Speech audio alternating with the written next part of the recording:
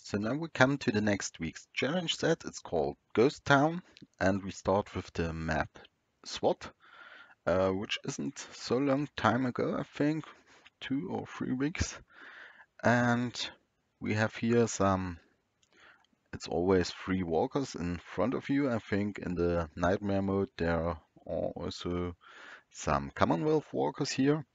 And which you have to know, we have to block this position where the arrow is now right beside these 3 spots right beside. So the first spot is free, and then 3 spots there you could spawn block this block. So we will see after this turns the spawn comes from this side of the button. Okay, let's have a look.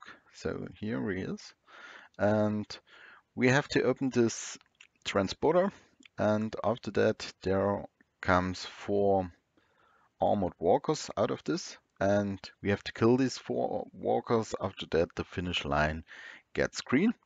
So it's a good decision to go through this button line and try to spawn block this 3 spots, and then go to the right and have a charged maybe bruiser or assault to stun this outcoming walkers, and then just try to stop this spawning walkers. And yeah, we have also some spawning walkers on the right top, so that could also be a bit a problem.